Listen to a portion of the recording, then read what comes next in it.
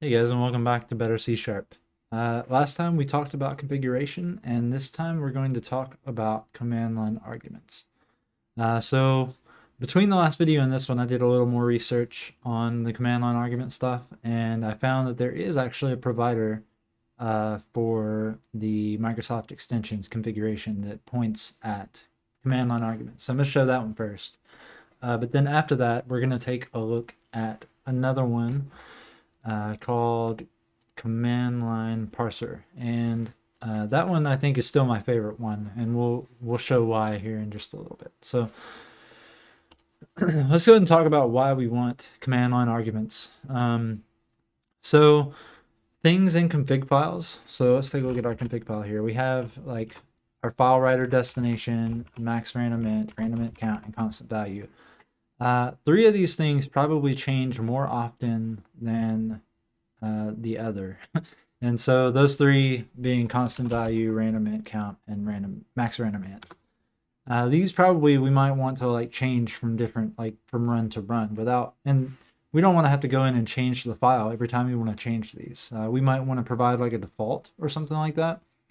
But so generally what you'll find is there's going to be configuration settings that stay the same most of the time, such as like email addresses or connection strings or file destinations, stuff like that. Those usually tend to stay the same. A lot of times you'll have different environments like dev, test, and prod, and those will differ between those environments, but within each one of those environments, they'll generally stay the same. So like over time. So but what we want is to be able to change the ones that need changing. A common one that I run into is like thread count, like how many threads do you want to run this thing as? You might want to change like, if you're doing some like database stuff or you're pulling stuff out of a database and putting it somewhere else, you might want to have like a limit of how many you want to do and do them in batches and stuff like that. So that kind of stuff you might want to change just using command line arguments, because that's so much easier than having to go in and like edit a config file every time you want to run something. So let's talk about how to get this set up with the Microsoft configuration provider for command line arguments. So just like we have one here for JSON, and we talked about in the last video, I think there's one for Azure, and there's like one for environment variables and stuff like that. There's also one for command line, I believe is what it is. You can go ahead and build that and get that DLL in, and then we will reload our OmniSharp server so it picks that up. And so what we can do now is just add command line, I think is what it is. And you need args, and so we have to pass that in. So we'll pass in args. Oops. Okay. So now, when we run this, the way this works is we can override what's in the file based on command line arguments. So if we run right now, we're going to get 20 values with a maximum of 5,000. They're all going to get multiplied by 5. So you can see we got 20 values each time they got multiplied by 5 and written out. So what we can do now is we can do that same thing, but pass in, let's say, random int count of 2. So now we're only going to get 2 coming in, and that's exactly what we see. And we can do that for all of these. So, max random int could be, 5, and then the constant value could be, 500 or, 600 to make it a little different. Okay, so 3 times 600 is 1800. We got the same one twice. Not surprising when you can only have 5 values. So that is how the Microsoft configuration one works. I wonder if it builds any kind of help. .NET. I don't think it does. No. So There's another way we can do this, and that is with a different library called, it is called CommandLineParser, and the current version is 2.8.0. So we're going to come over here. Actually, let's just go ahead and check out everything, and then we'll add it back in there. CommandLineParser version 2.8.0. Build that so we can get the library in here, so we can pick it up with OmniSharp. And so what this one does is it allows you to specify an options class. So let's go ahead and do that. Public class options, and we will put we're going to grab these three values because they're the most likely ones that'll change, and we'll just put them in there. And we'll take them out of the interface here, and we'll take them out of the interface here, or out of the config file here. So the way this works is CommandLineParser has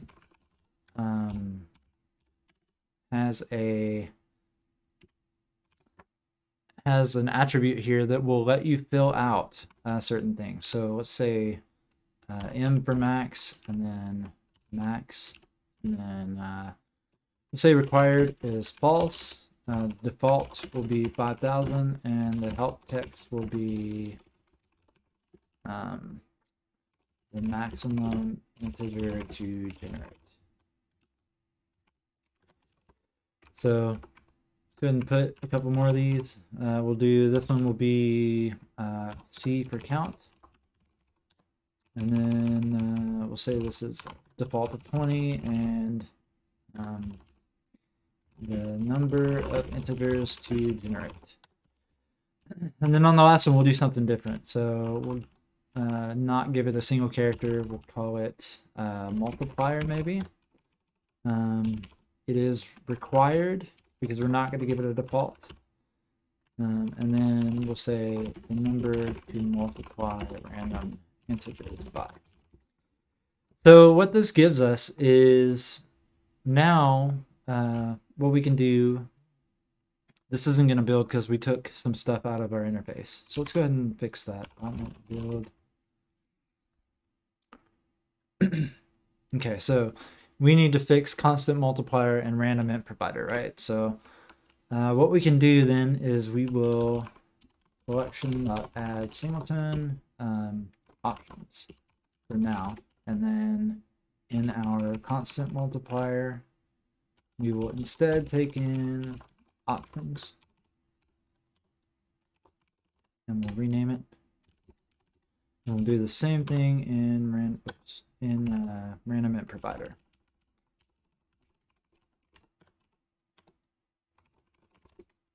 Excellent. So let's see if that builds. All right.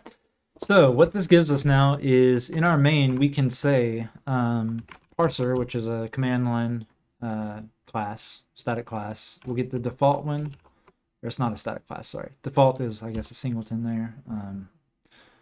And then parse arguments, and we'll say options. And then we'll say with parsed of type options, and we'll say options. And then we'll put all of this in here. Parse arguments. Oh, we have to pass in, sorry, arguments. Okay. And then we'll pass that into here. We'll just make that happen. Okay, and now we will say options. So now what happens is .NET build, see if that builds. What this will do for us is we can now call .NET build, and we'll say help. And we'll get this help text that automatically gets generated for us. Oh, sorry, wrong command there. .NET run. We'll get help text that automatically gets generated for us based on those attributes that we just saw. So you see you can use either -m or max to get the maximum integer and whatnot. And if we try and run it, so you see required is there on multiplier. If we try and run it without that, it will tell us. It'll say, hey, you've got an error. So errors, required option multiplier is missing. So it'll tell us the rest of this stuff. And then, architecture is the name of the assembly of the project, and version is generated in there as well. So this generates some super cool stuff. And so let's try and run it with .NET run, and say multiplier 500. There we go. So we got our 20 different integers. We got a multiplier 500. We can try, let's say a max of 20 and a count of 5. So there you go. And you can, those options that have multiple names, they can have like a long name and a short name. So I really like CommandLineParser. I think it's super cool. One thing I do like to do though is, like everything else, I like to make it an interface. And the reason I do that is so that we can make these read-only. And so when we go in here and set this options, we change it to that, and we'll have to go in and also change it in here and in here. And so now none of these classes can overwrite the options that we got from the command line. So I really enjoy CommandLineParser. I think personally it's better than the Microsoft extensions. The extensions configuration provider from Microsoft is like super quick to implement though. Like you don't have to change anything, and it lets you overwrite your settings files. So that's cool that all that stuff is built in. I wish it had more options for doing kind of help text and stuff. So you can do that on your own, but also you could combine these two, the CommandLineParser and the configuration providers, to get the best of both worlds if you wanted. But yeah, so that is command line arguments. I use this all the time because a lot of, like, every program I write, pretty much, I want to be able to control how it works. And not all, you could even have stuff in here that's like, bool write to file, and oops.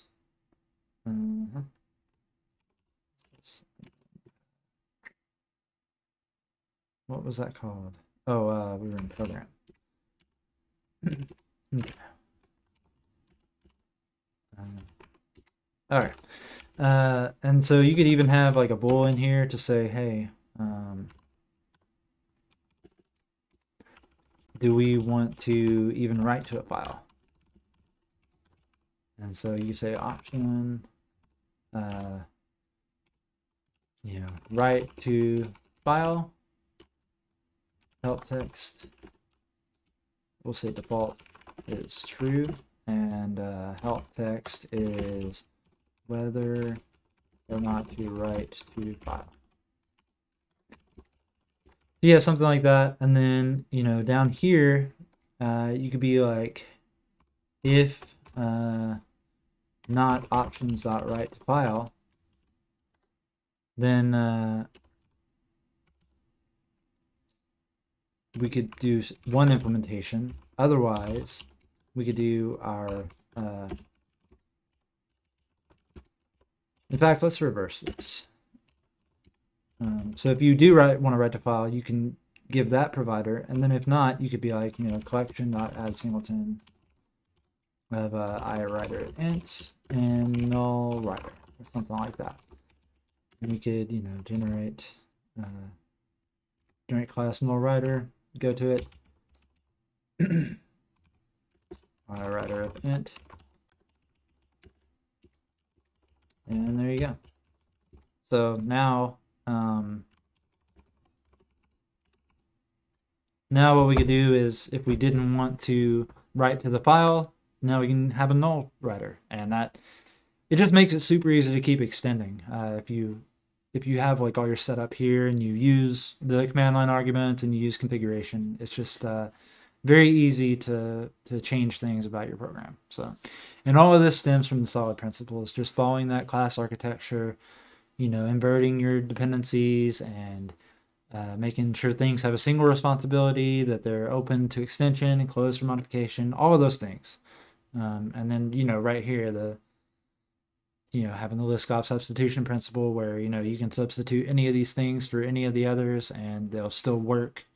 So yeah, this is solid principles at work. And this is what it looks like to have things configurable from the command line arguments and from configuration. So I hope that helps. I hope this gives you guys a good way to write your programs to make them extensible. And I hope you guys have enjoyed this. So we'll be back next time. Thanks.